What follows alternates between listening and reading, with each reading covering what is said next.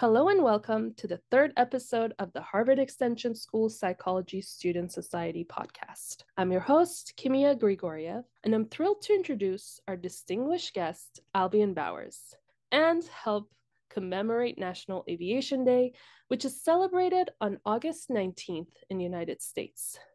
With a remarkable 37-year legacy at NASA, including his significant role as chief scientist at the Neil Armstrong Flight Research Center, Albion Bowers stands as a true luminary in aerospace science. His indelible impact on aerodynamics, flight mechanics, and advanced control has reshaped the field. Even in his recent retirement, he remains an inspirational figure, continuing to contribute to research and education. Join us as we embark on a journey through the life of this exceptional scientist and delve into the vital concept of fostering a learning environment that embraces mistakes as opportunities for growth. Welcome, Al. It's so good to have you with us today, and it's been a pleasure and honor to know you through the years. But before we get started, would you mind introducing yourself a little for our listeners? So one of the things years and years ago when I used to do this, I never talked about this part of it. But someone stood up and very pointedly said, you need to think about where the kids you're talking to are at. And it was like, oh, yeah. Because so I was not born in the United States. I was born in Japan. And my mom is Japanese. My dad was in the military, and so he was always away from home. So the language we spoke in the house was Japanese.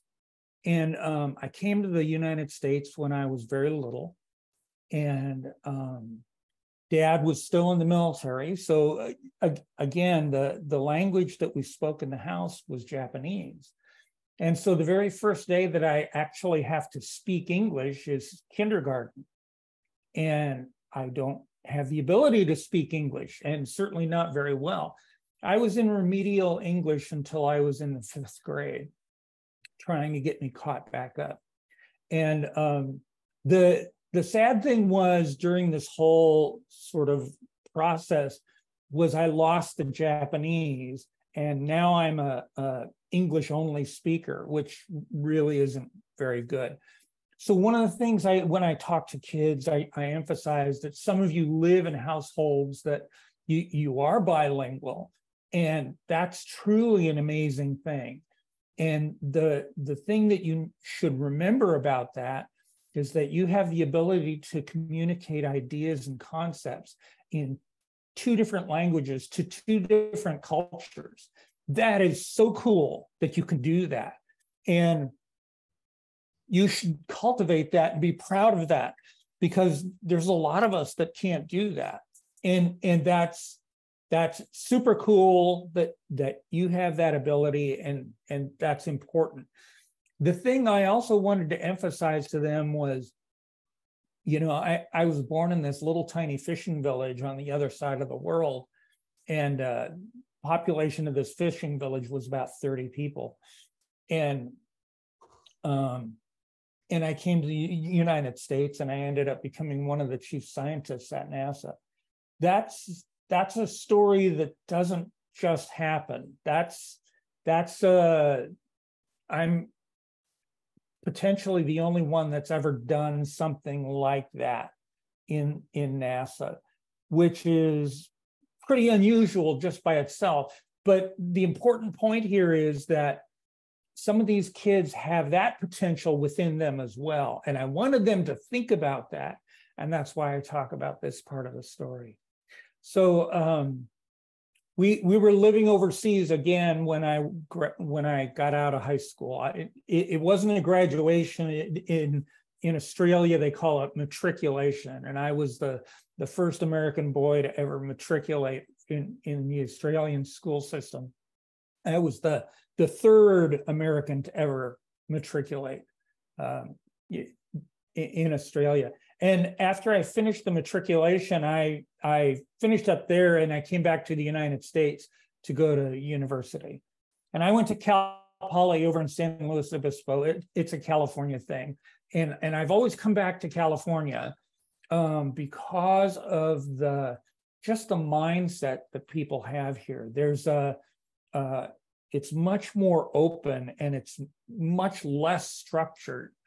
And that's cultivated a certain characteristic in my life that has allowed me to, it's played out in other ways. And some of that hopefully we'll talk about here. So I got out of Cal Poly, and one of the things I did there was they had a program where they were helping to cultivate internships with NASA. And so, hey, sign me up. You know, I was a NASA kid. I watched all those space missions, and that was just so amazing. I remember being as a young kid watching the landing on the moon the very first time, and Neil Armstrong and Buzz Aldrin. And yeah, super cool. How did you start flying? How did that happen? When I was really young, I remember being super fascinated with airplanes, particularly airplanes, and spacecraft were really cool too. But I mean, airplanes were just, I really gravitated towards the aircraft thing. And so Dad and I built some model airplanes, and I remember that he showed me how to build the flying model airplanes. And so I started building those kits as well. And I was about 12 years old, and I had, you know, gotten up to the point where I had enough money to buy, you could buy radio control kits so that you could fly these radio control airplanes. And so I was kind of saving up money for one of those, but there was this new sport in Southern California at that time called hang gliding, and you could fly yourself instead of just having your model airplane go fly. And so it's like, that's cool. And so I was 12 years old when we started building my hang glider. And I had just turned 13 at my first flight, and that was 50 years ago this year, actually, that I did that. So, yeah, I've had people ask me, you know, what were you thinking about, you know, when you were flying hang gliders? Maybe a better question is, you know, what was my dad thinking? Keep throwing this kid off this cliff, and he keeps coming back. That is so cool. I'm really glad that it worked out, because see where you are now and the cool projects that you've done. How did that lead to getting you to NASA? I think of that 12 years or so of living in Redondo Beach was where I think of it as having grown up.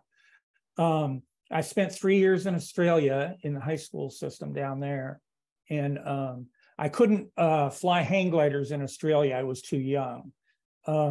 They actually had rules about that in Australia, but they didn't. You could be younger than that and actually go out and learn to fly gliders. And so I did that while I was there.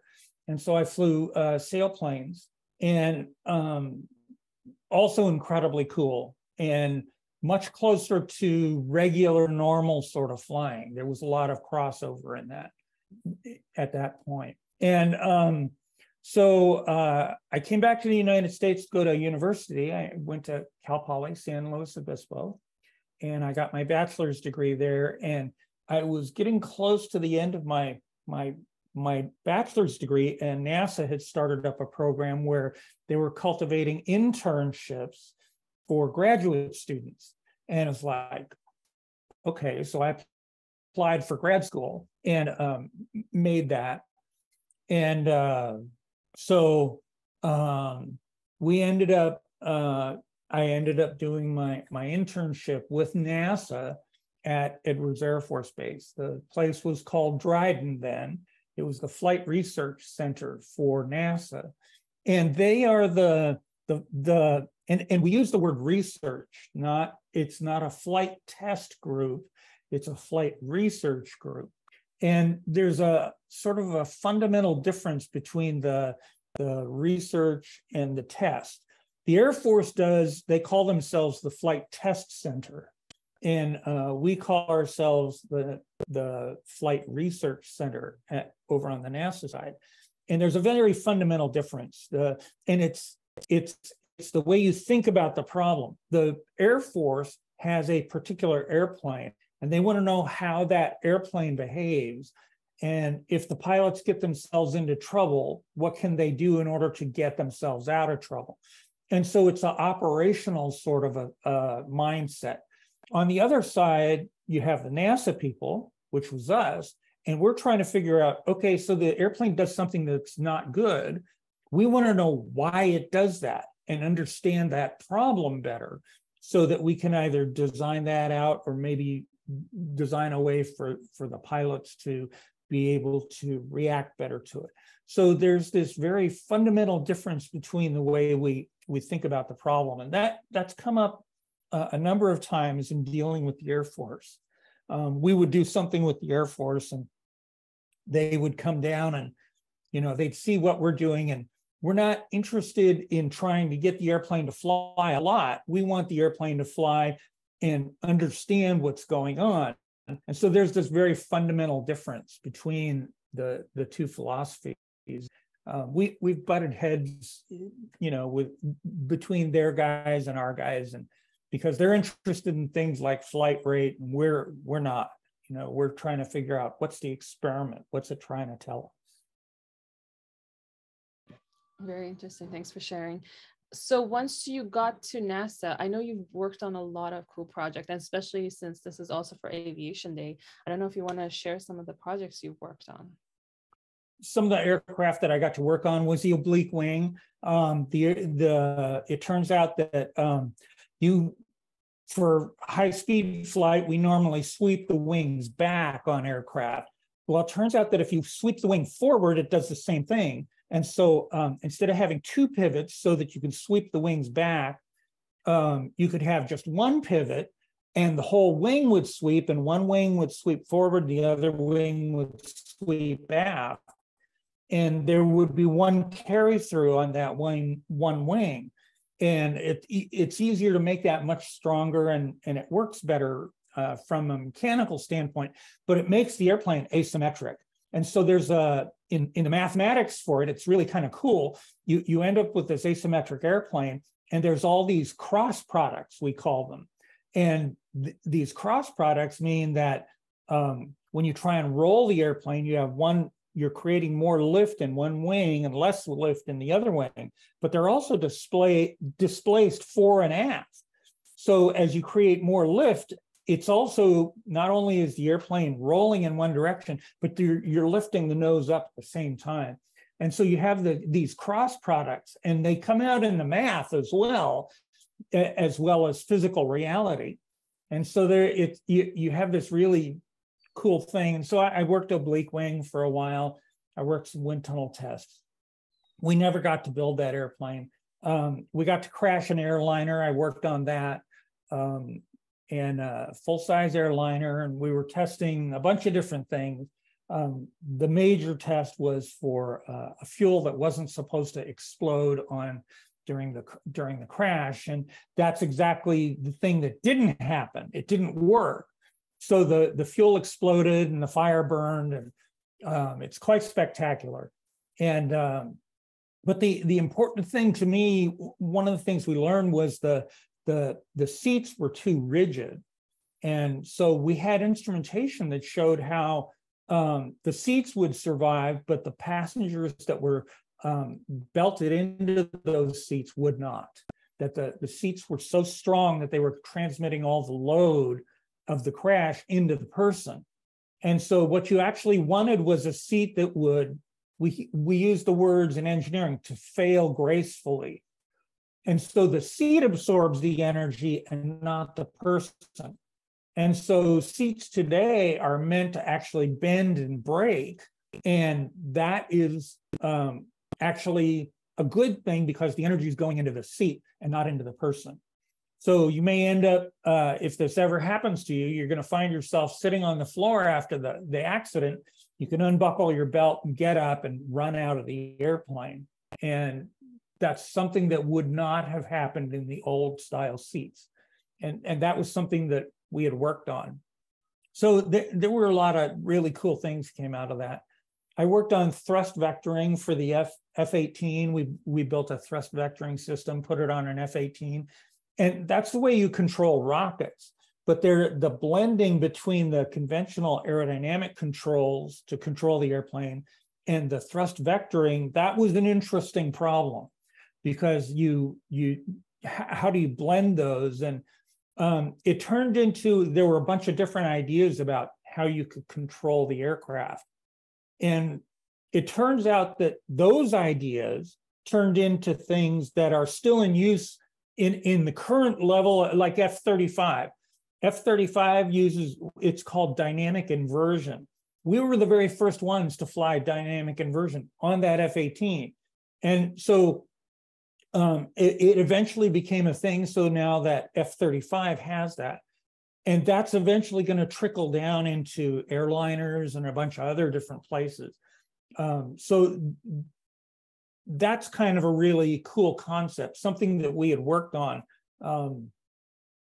30 years ago, which is you stop and think, 30 years ago, I mean, that doesn't seem like a lot to me, but I say 30 years, that sounds like a lot. And I worked on the SR-71s. I worked on some spacecraft stuff. It was really an amazing career. 37 years with NASA. I loved it. That's incredible. And I know that from my last visit to NASA, everyone still remembers you. And it's just because of the work you've done and continue doing. I know you're still very involved. Can you share some of the cool projects that you work on now, including teaching and talking to kids? The places I still have like my fingers in the pie. There's a group that selects science experiments that go up to the International Space Station. And I'm on the selection group we go through all the proposals, and then we kind of score them and figure out which ones. And then we go back to the group that the schools and say, these are the experiments that we recommend that you go fly. And sometimes they agree with us, and sometimes there's something else that they have going on and they, we aren't aware of. And so it's actually pretty cool what these kids are putting together and flying their experiments on International Space Station. I'm trying to get them to the point, because of the school cycle being so short, it's hard for the students to stick it out all the way to the end and then write the report. And this is the part I'm really trying to, write the paper at the end and go make a presentation about it. And there are places for them to go do those kinds of things. And I want to see these kids get credit for having done something like that. Because you stop and think about, high school kids having their names on a scientific paper. That's not something that normally happens. I remember I was 24 when I got my first paper published. And it was like, I had a hard copy and there was like, my name's on this thing, that was really cool. That's incredible. If this is something that could be possible, I think it's also life-changing for many of the students. And oh yeah, I really appreciate that you support these things and kind of try to make them happen. Even for, I know our interns at PVNet, you really help them. I think you opened a whole new world to some of them. And every time we do a tour at NASA, I think it really changes people, and they're like, this is my passion, I want to do this. It gives them an idea early on of like what they want to do.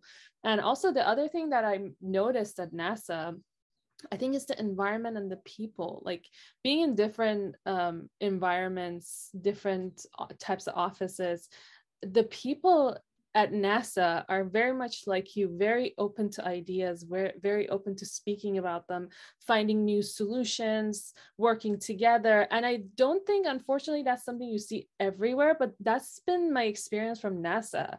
And I think it's also like your legacy too, like your interns have carried out what you have taught them, how you taught them to be curious and open-minded. Have you noticed the difference in NASA and the environment in NASA and other places? Yes and no. NASA, when I got there, had some old school sort of thinking, and I tried to change that a little bit in that, how do you cultivate an environment where people are willing to stand up and try things and maybe be wrong, right? And so you make errors and you go, well, that didn't work, and why didn't that work? And are there ways we can fix that and go back and try again and maybe succeed then? And so if people can learn to do that, the things that you can learn by doing it that way are far in excess of what you could do like the traditional method. And I tried to emphasize that to my students, and we would have conversations, and I would try and, they're at the very beginning of their lives, their careers. And so they didn't have the background to know whether, this is normal or is this a good thing, and it was like, you're not going to get in trouble for making mistakes.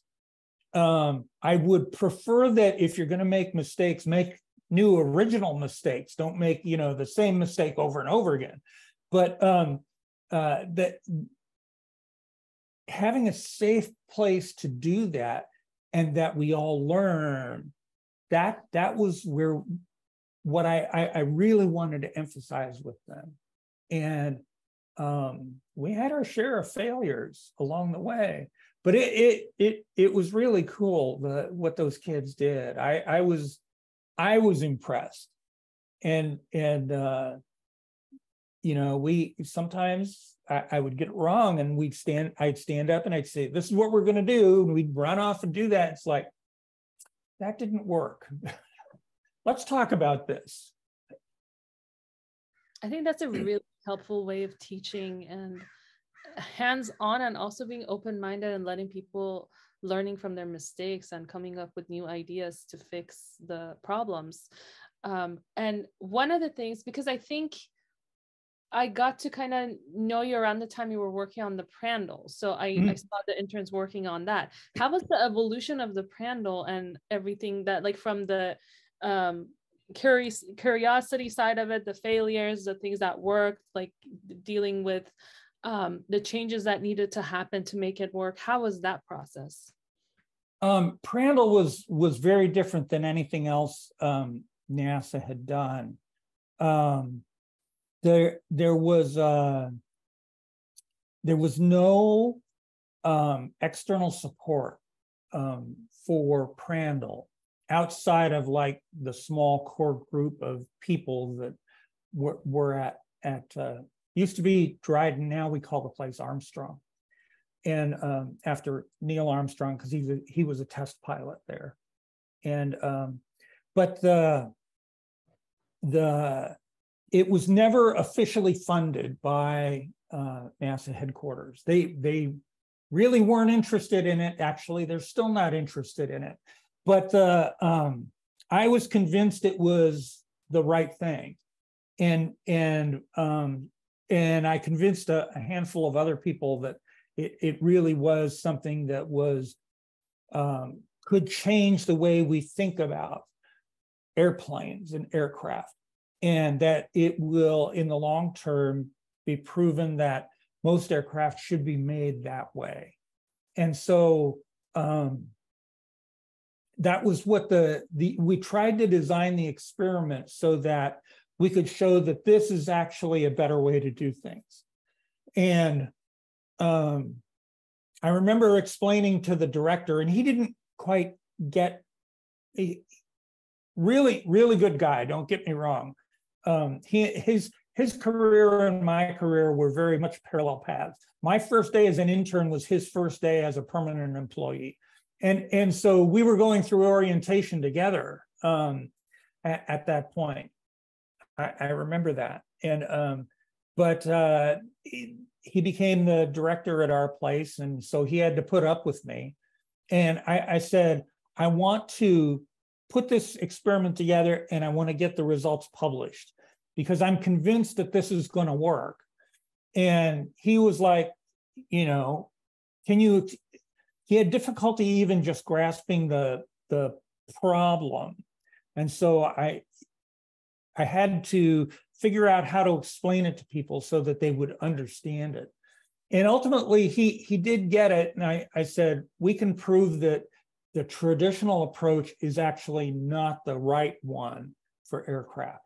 And I want to be able to try this new one and show how it works and publish those results. And we actually did that. That was the big deal. And when I got that first one done, it was like, okay, we've shown how it works.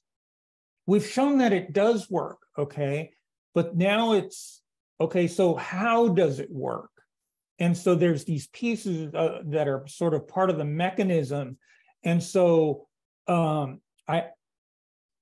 we did it again. There was another sort of a second project at the end. And that one eventually succeeded. That was 2018 when that piece, it was 5 years, by the way, from the end of the first one in 2013. And that's the report that got published in 2016. But it was 2013 was the year that we had the data and we knew that it worked. And so we went from that to the second one. And the second one was, how does it work? And there's this, you have this theory that comes out of the mathematics. And that was a paper that was published in 1933. And so we had this theory, and there were like big holes in the theory. It just said, here's how the math works. And there were things that the math was telling us, and there was no explanation in the original paper. And so it was all the way at the very end, and I'm trying to figure it out, and it just doesn't make any sense because it turns out that the language that had been used to put the work together with conventional traditional aircraft hadn't been developed enough. And so we had to invent new things in order to be able to fully describe what was happening. And so when I start describing this stuff to people, it's easy for them in retrospect at the end to look at it and they say, oh, okay, now I get it. But the steps to get there, it's difficult. And so it's how well you can describe this so that people understand it. And that was the piece that we were working on. That's really awesome. And I was going to ask you, because I'm sure you've had challenges with things not working out sometimes, but how long do you stay with a problem? How long do you try? Or like, is there a point where you're like, okay, it's not worth the time, it's not worth the effort, let's move on to something else?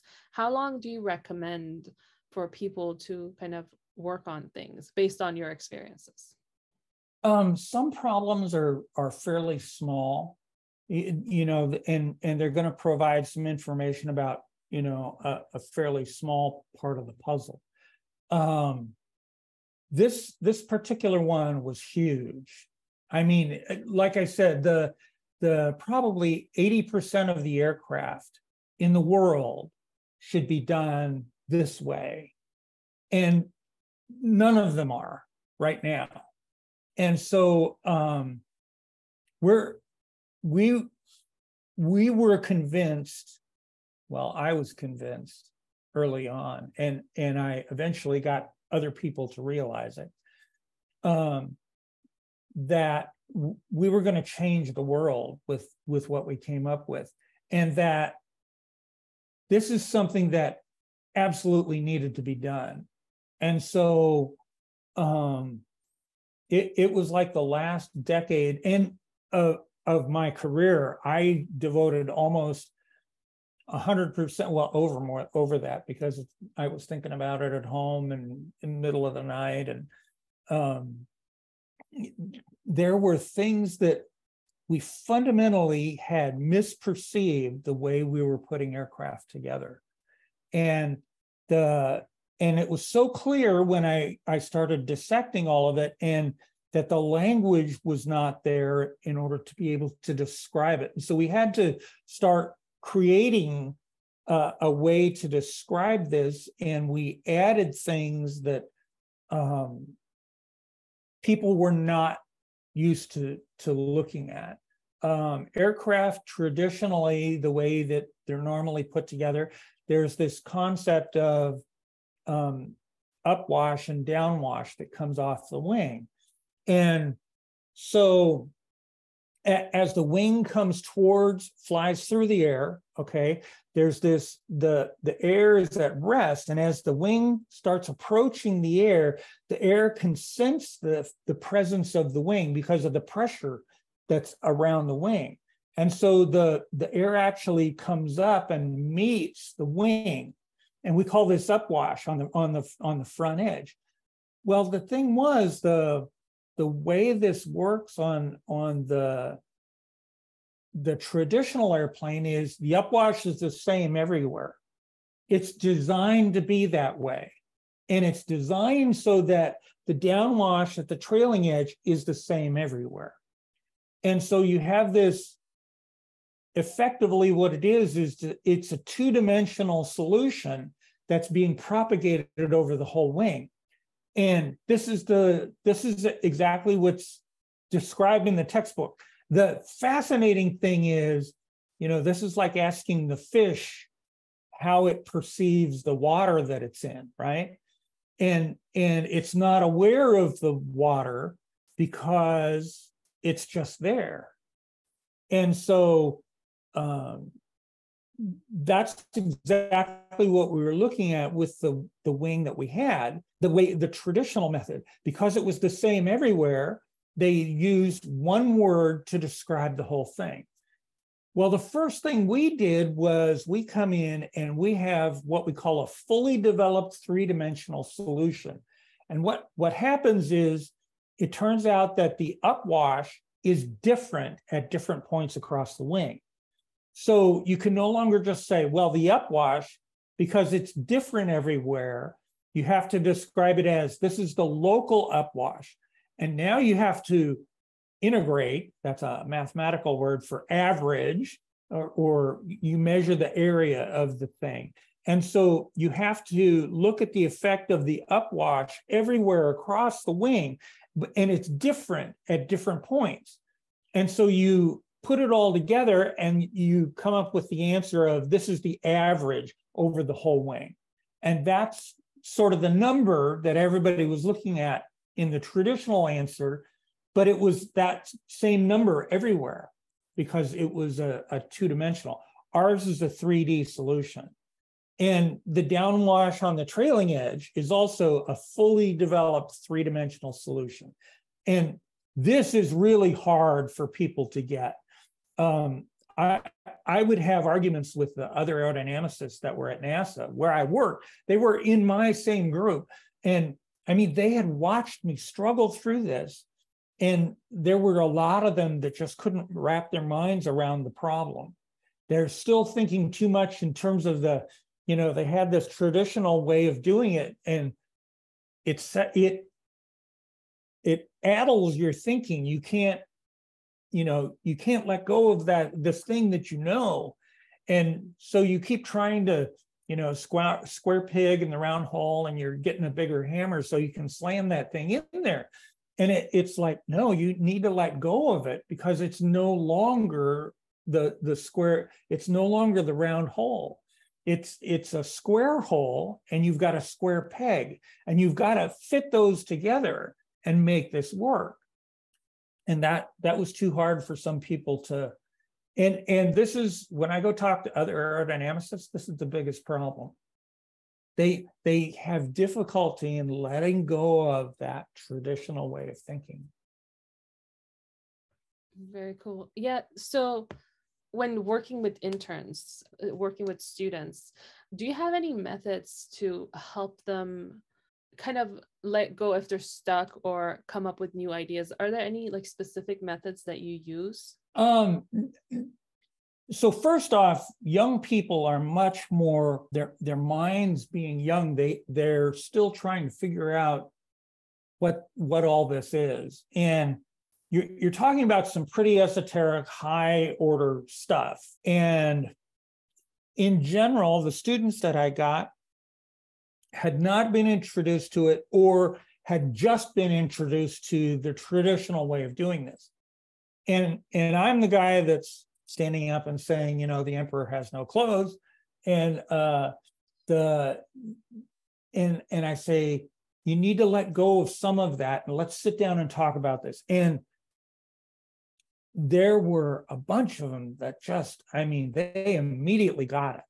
And it was like, and they really understood it. To a ridiculous degree. They were, I could get it's something that took me like 17 years to figure out.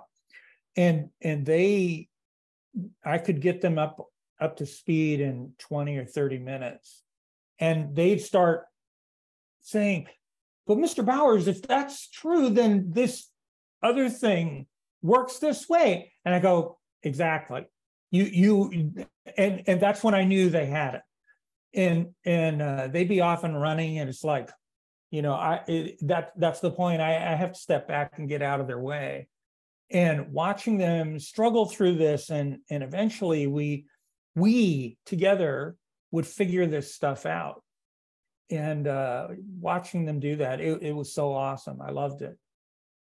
That's very cool. Yeah, they're very lucky that they got a chance to have the opportunity to learn from you and also experience what it's like to have the environment that allows them to explore. Based on some of the stuff that you've done, is there a favorite? A favorite? A student intern? No, like projects. Of the projects. Oh yeah, Crandall is without question the one that I'm going to be remembered for the most, because this is the thing that we were trying to disassemble was so fundamental, so bedrock in the engineering. I'm the guy that's standing up there with the sledgehammer trying to tear it down. And that's the one I think we're all gonna get remembered for. When I published both of those papers, I made sure every single student's name was in both papers. We had 173 students that were in the whole process. I wanted to make sure their names were in there so that they could, stand up and hold that paper up and see, there's my name, and that was I still, meet with some of those students and I tell them, it would not have happened without you. And that's, they get that. And there's a couple of the students that I see quite frequently. And that's just mind-blowing that, we did that together. I think that's really thoughtful. Aside from just giving them credit for something that they have done, which they should get credit, but honestly it's not always given on projects. It's really thoughtful, and it's very helpful for the future of the students. It helps them in their careers, it helps them in their education, and also just the pride of having your name on something you have worked on is incredible. So thank you for doing that. I think it's really wonderful. I'm not sure the year of it, was it 2017 or 18? I think you guys were working on the Prandtl, was it for the Prandtl for Mars mission? Yeah, that started in 2014, and it became a pretty big thing in 2015. And those we figured out that you could this actually worked in a very fundamental sort of a way, and that we proposed it for flying on Mars. The difficulty was we didn't have the science experiment that said what you need to do to fly on Mars. Well, it turns out that that science experiment has now identified itself, and the John Badilski, who is still there at NASA Armstrong, has sent a proposal to NASA headquarters that, hey, measuring the magnetic field in the Southern Highlands is something that's very fundamental that goes to what's going on Mars. And what you actually do need is some sort of an aircraft that flies further than a little helicopter. And so you actually need something that can fly thousands of kilometers. And so that's what they're trying to figure out how to do now. And I think Badilski is the leader of that group. And man, I would love to see that go. That would be an amazing, really amazing thing. And just for our listeners that might not know too much about this project, as far as I remember, it's about the atmospheric testing. Is that correct? Yeah, it was. And they're actually trying to measure the magnetic field on Mars. And there's variations in the magnetic field. And there's a certain place where they're not sure exactly what the magnetic field looks like in that area, but they do know that it varies, and they don't understand why. And so that's what they want to go investigate, is to fly over this area and see how the magnetic field varies in that particular area. And so it's related to the volcanism that they had on Mars, and it would be fascinating to have the answer to that. I know this is a project that a lot of time and effort and energy has gone into it. So I really hope to see it move forward, and I will be following up. And I hope to see this mission come to life and eventually lead to the results that you were hoping for. I think a book is being written. Can you tell us a little bit about that? Yeah. The process of witnessing it through somebody else who's not familiar. Can you kind of explain that for the listeners? Yeah, this is a part of the history series, and it's written to a different level audience as well. The technical papers that we write are generally intended to speak to people who have the background in engineering. That's the way we write the papers. We're not going to handhold people through the mathematics and things. We're going to, big jumps, and this is what comes out, and this is what comes out. This book is going to, in a way, sort of fill in some of the gaps and tell the story of this who the people were, and especially the key player that ended up changing the way that we approach certain problems. That's all going to be in there, talking about the struggles and I went back and I talked to one of the professors that I had dealt with long ago. He's gone now. He was a very famous professor. Gentleman's name was Richard Epler, and I worked with him very early in my career. And when I go to aero groups and I say, yeah, I was one of the students of Richard Epler, there's that all of a sudden, and there's and I do that not to emphasize how smart I am. That's definitely, anybody who knows me knows that's not what I'm, because I'm not that good. I'm more of a nuts and bolts sort of I refer to myself as a knuckle dragger engineer, and that's still very true. But when I talk about, I actually worked with this guy, long ago, and that always gets people's attention. There's a certain gravitas that he has that let me give you an example. There's an award that the Germans give every year, and they give out one every year, and they've done this every year since 1950, and it's called the Prandtl Ring. And so Ludwig Prandtl was this brilliant theoretical, mostly mathematician. He was less of an engineer, but he was very much a physics kind of a guy. And he worked at the Max Planck Institute, which was a very famous place. Niels Bohr was there. Einstein would come. They did things that were astrophysics, and incredible stuff came out of the people that worked there.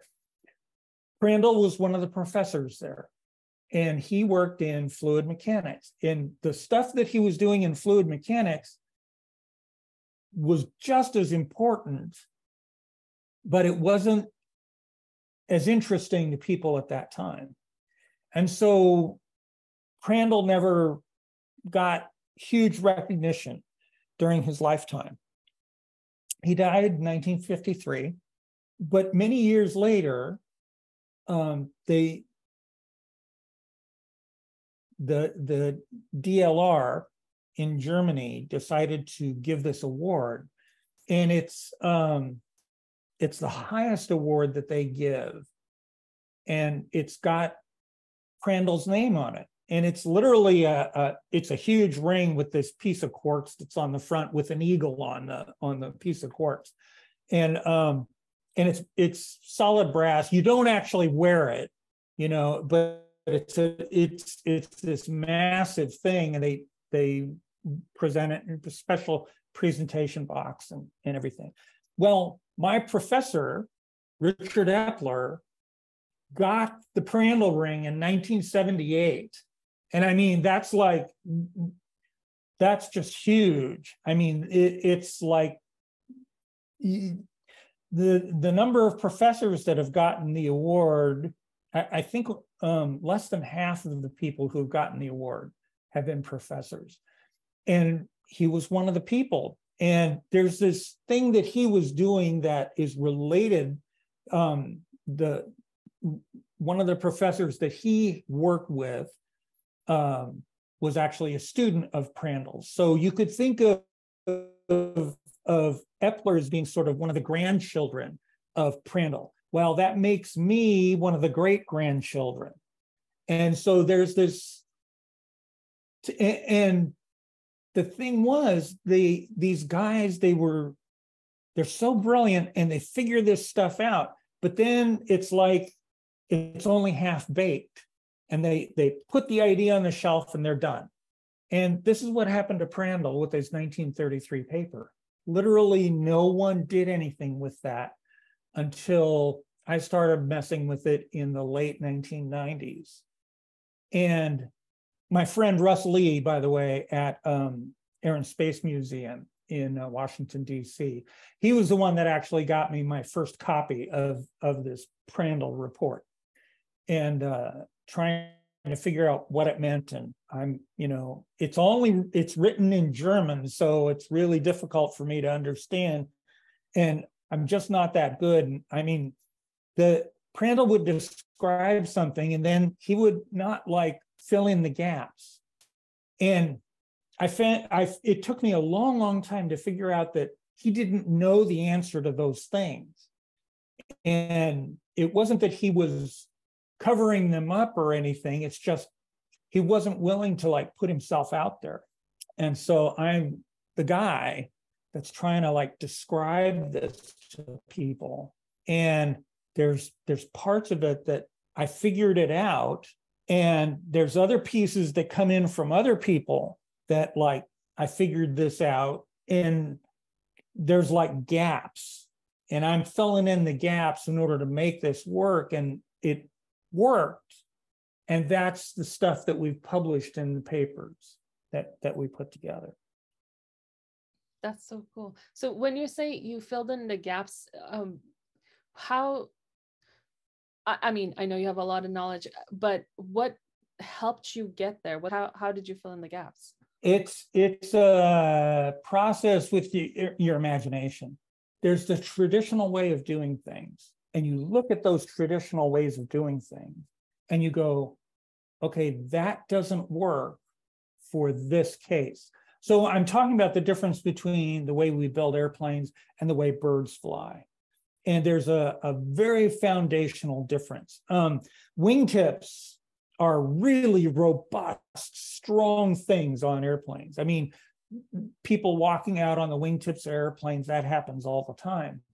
And we know that the wingtips on birds, this is one my wife actually found for me a couple nights ago. And I mean, they're just so incredibly soft and okay, so this could not, I mean, the amount of load that this could carry, you can see it's grams, right? And so birds don't do the really super strong rigid thing at the wingtip. And so you know what the load is that the wingtip can carry at this point. I mean, it's next to nothing. And I describe this to people. The curve, by the way, Crandall describes this in his paper, is the curve for this. And it comes down and it tapers to nothing, but not only does it just taper, but the slope of the curve becomes nothing at the tip, just at the point that it comes to zero. Now, believe it or not, everybody does this, okay? You do this. You drive a car and you stop at a stop sign. And as you come rolling up to the stop sign, just as the car is coming to a stop, you don't hold the brake the same. Just as you come to the stop, you let up on the brake pedal so that the car glides to a stop gently. So the load coming down and it levels out just as it gets to the end is the exact same thing. So you're doing this when you come to a stop, when you drive, okay? And so it's the exact same thing on the feather of a bird. But that's not the way we make airplanes. And airplanes it's very strong, and the load disappears very abruptly at the wingtip. And so it's a very fundamentally different sort of a thing. And this is the piece that people are missing, actually, along the way. And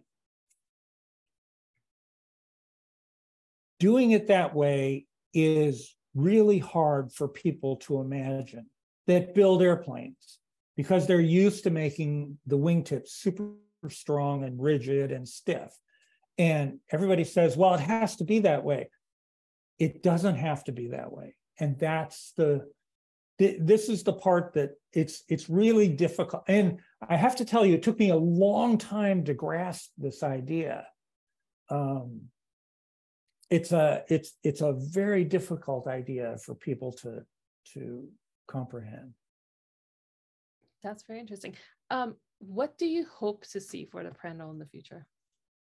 Oh man, I've mentioned that probably 80% of the world's aircraft need to use this idea. Eventually, I think that will happen. I'm convinced of that. Eventually, people will get used to this idea. When I talk to engineers, most of them don't get it. The amazing thing is when I go and talk to biologists, they totally get it. And I remember this one talk that I gave at USC, and the pterosaur, dinosaurs, pterodactyls and stuff. Their pterosaur expert came over, and he was sitting in the audience as I'm presenting this stuff, I'm describing how, the thin bones at the very tip of the pterosaur, you think about how much load that can carry, it's not, it's like the tip of the feather. And so they've got these long, slender bones that have no muscles associated with them. And so how much load can there be on that? And I'm describing this curve that comes down, and as it goes to zero, the slope goes to zero. And this guy is literally jumping up and down in his seat. He was so excited because what I was saying spoke exactly to the thing that he knew about the animals that he was looking at. And so it's the exact same thing, talking about the difference between airplanes and birds. And we just happened to be the ones that figured it out. And like I said, it took me 17 years to let go of that airplane way of, building things. And I described this to my students as, I'd bang my head on the keyboard and, my head would hurt and I wouldn't get it. And I'd take the paper and I had this folder that sat on my desk, and I would I had 6 papers that were in there that were all related to this same thing. And I put that paper in there, and like every week I'd take another one out of there and just read it. It's like my head would hurt, and I'd put that on the bottom of the pile. And next week I'd read a different one. Like I said, 17 years.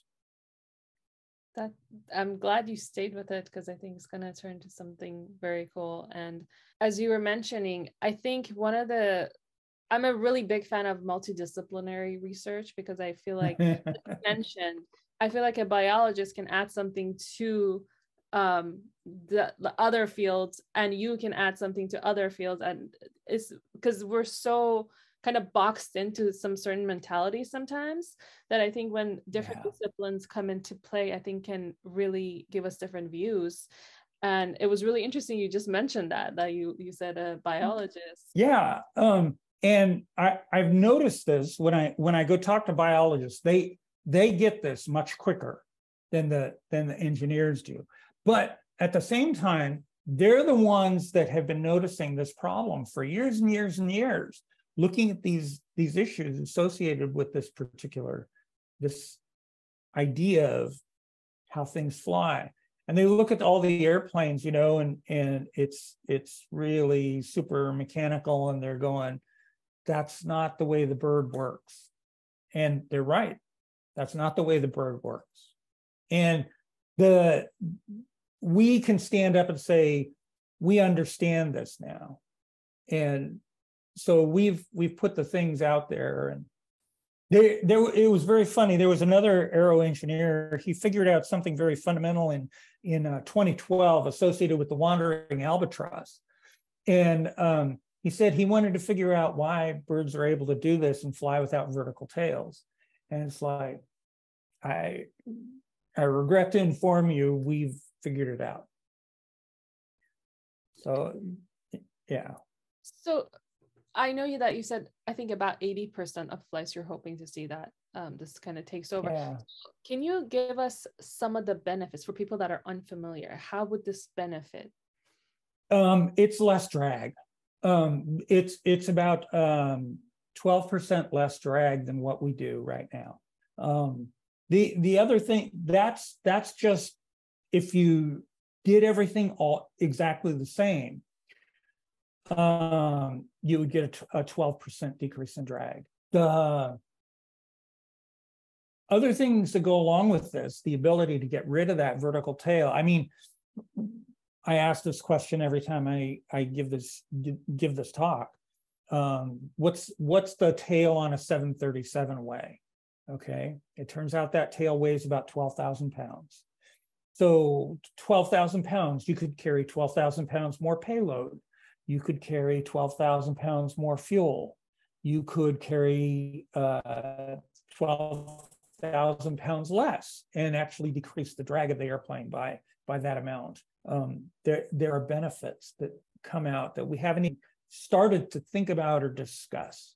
And that's the big deal. And when you add all these things up, all of a sudden you start talking numbers like 50% reduction in drag. And so because it cascades on itself. And so you end up with this very, very large savings right off the bat. And people aren't thinking about that. And if this works for a wing, it should also work for a propeller or a compressor blade and a jet engine. And so there's other places that this idea works. And suddenly you have even more because the propulsive efficiency goes up by the same amount.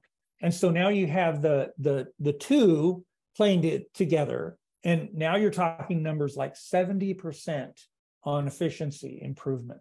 And that's, when I say those numbers, people look at me like I'm crazy. And I go through the math, and all of a sudden they realize that the benefits are huge, and we're ignoring that right now. Wow, that's a big difference. Is there any way, I'm wondering, can people help to make this happen? Like, what do you recommend if people want to see this happen in the future? The people that you really need to change their minds are the ones that work for the major manufacturers. If you can change their minds, then that's when things take off, and it really goes. The approach right at the moment is there really isn't much that well, okay, I'm thinking strictly in traditional sort of terms because of the way that we've structured the problem. But right at the moment, you have to convince someone, at Boeing that this is now. Something else you need to sort of understand, Boeing invested a lot in the 787. And they farmed out a lot of the pieces to other manufacturers. Those manufacturers build their stuff, and then that comes back to Boeing. And this is a very different model. So they had to build a whole new assembly line and everything just to build those aircraft. And they spent, I think the number's about $22 billion on, and that's the investment that they have to now try and pay back by selling these aircraft. Okay, so it becomes an economic thing. Now, they've only worked their way back through about 10 or 12 billion dollars so far. They've still got another 10 or 20 billion sort of number in order to pay all that off, and the interest and everything on the loans. So it's going to be decades until that gets done. And the trouble is, because at that point, they've paid off the investment, they want to try and reap the profits on that by continuing on. But if some idiot is out there throwing the monkey wrench in the whole thing by changing the whole idea of how you do this, that just messes it up, right? And so that's how everybody looks at me. It's like, we can't change the way it is. The cost would be too prohibitive. And so in the meantime, you're continuing to just erode away at the cost savings that could happen if you would go down this road. So it's a very difficult problem to try and change. The inertia, it's like the little tiny rudder on the aircraft carrier trying to get the thing to turn. That's what this is. Sounds like maybe it would be beneficial if a new company starts. Just start. Yeah. If you don't have all the infrastructure and everything, then this becomes that idea. How do you get there from here? Yeah. I hope to see that. That would be very cool. And I think once it gets going, it's going to get picked up when they see the benefits, the changes. But I hope to see a company that takes this over, takes on this project, and hopefully you see all your hard work kind of come to fruition. Do you have any recommendations for students, for interns, for people that are interested in this industry that you would want to share with them right now? The students that I had, I warned them before they would go back to school that, okay, so you've been exposed to something that's like so cutting edge, it's not even in the textbooks yet. And so I was like, you're going to go back and they're going to tell you, no, that's wrong. Don't do it that way. And you're going to have to learn how to do it their way. And that's going to be the answer that they are looking for when you take tests. And you should definitely regurgitate what they have just said to you. And because the important thing is for you to get done. That's going to be a struggle. And there's just nothing you can do about that. That's just the way it is. So I wonder about students, that they're going back and telling other students, oh, I did this stuff during the summer and we're doing all this stuff wrong. It's like all true.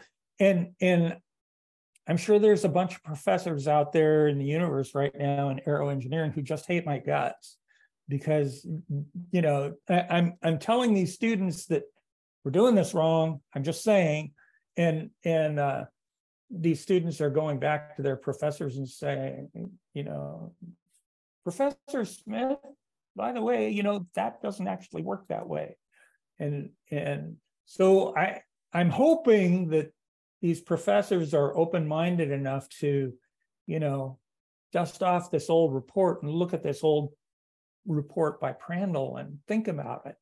Because I had one of my friends at NASA. He was at another NASA center. He's got a doctorate in aero engineering, and he's still 100% the old way. And I'm describing this to him, and he says, "Well, that can't possibly work because we know that this one is the minimum drag." I said, "That's the minimum drag for a wing of that size.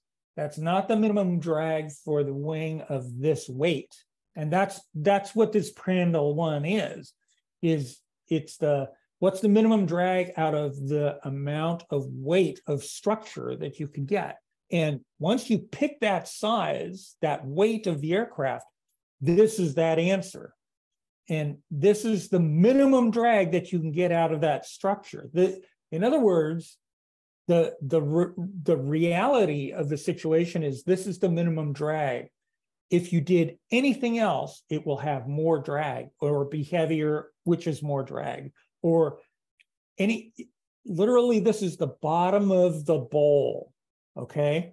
And they can't let go of that.